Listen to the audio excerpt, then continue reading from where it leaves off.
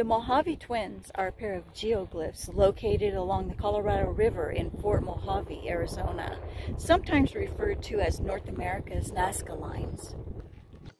From this view on the ground, they would be easy to miss. You can't even really tell there's anything there.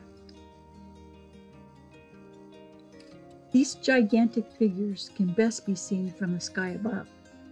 There are many theories that suggest these designs were actually meant to be seen by ancient travelers from space. Some have speculated that the ancient tribes may have experienced encounters of life outside our own solar system. The Mojave Twins are large human-like figures believed to have been created by the Quechan tribe.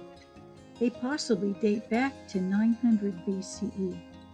Theorists think twins may represent good and evil. The larger one has a huge head with attached limbs.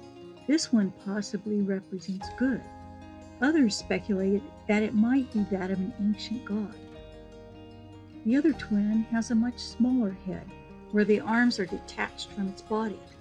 Some believe this twin implies it to be evil. The Mojave Desert along the Colorado River is the only place where figures such as these exist in North America.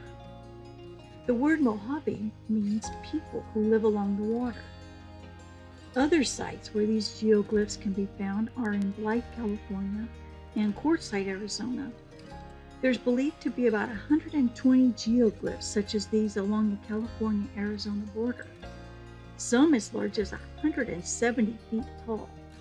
Our best guess is that these are about 20 to 30 feet tall. Unlike the petroglyphs, geoglyphs were actually created by removing the hard desert top rock down to a smoother dirt layer. Whole tribes were thought to have participated in the work it took to create this artwork.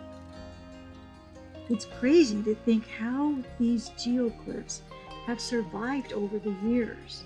And when you consider they weren't even discovered until around 1932, when pilot George Palmer flew over the area with a plane. As I said before, these could only be seen from the sky. The Native Americans who created these geoglyphs never knew what the end result would look like.